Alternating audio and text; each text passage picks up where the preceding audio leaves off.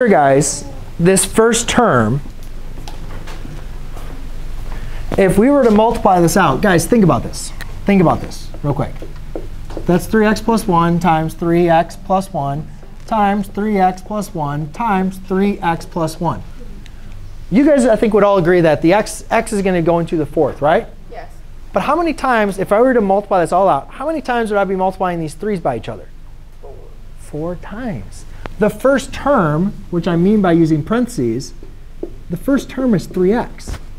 That's 3x to the fourth power, 1 to the 0, plus 3x to the third power, plus 1 to the first power. We're only trying to find the second term, so we're good here. Why do I write plus? I don't know. Times 1 to the first power. Now let's look at the coefficients. Applying Pascal's triangle, if I go down to the quartic row, I'm looking at 1 and 4. So now, really what I need to do is plus 4 times 3x cubed. Well, guys, what's 3x cubed? 3x times 3x times 3x is 27.